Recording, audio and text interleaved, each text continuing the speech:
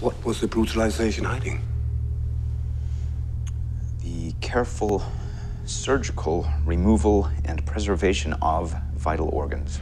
The show is a very strange version of the buddy cop show. There's something fascinating about Will Graham, who has this great perception of humanity, and Hannibal Lecter, who is in wonderful disguise as a gentleman psychiatrist who happens to be eating people. NBC has been incredibly supportive of the tone of the show. They all realize that we're doing a horror thriller, and Thomas Harris really kind of crafted the crime thriller horror hybrid. And if we're calling the show Hannibal, we needed to have a certain amount of graphic content and a certain amount of horror. There's some gruesome stuff yet to come, and there's some particularly visceral makeup effects. And that was our goal with a lot of these death tableaus, is that they had to be signature in a way that they fit into the Thomas Harris world. We wanted to make sure that we were representing Thomas Harris in the show, because otherwise,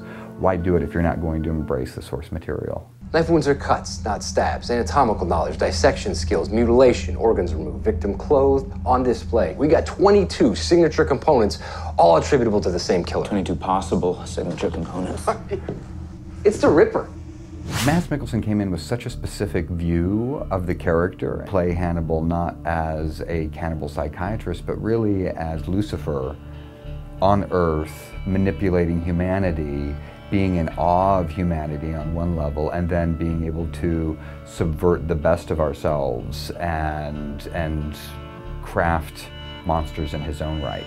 Will Graham definitely is losing his grip on his sanity, and he's being nudged by Hannibal, and we see that Hannibal is manipulating everybody in the circle, and we have Will Graham at the center of the piece, and we have a devil on his shoulder, and we have an angel on his shoulder, and that kind of goes back and forth. We're not sure who is the devil all the time and who's the angel, because we get to see Jack Crawford as a manipulator. He is a bit of a son of a bitch, because he's willing to do whatever it takes to save lives, even that if it costs somebody their sanity.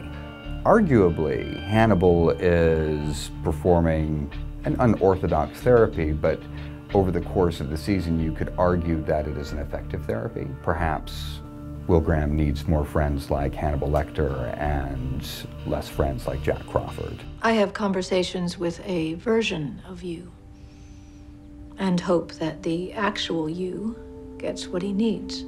The season is now starting to boil. It's going to be a pretty big surprise as to where we end up, because we start from such a different place and we go to such heights of insanity. All the elements between Abigail Hobbs and her story, and what's happening with Alana Bloom, and what's happening with Jack Crawford and Will Graham, his descent into madness, all of that reaches a fever pitch, quite literally.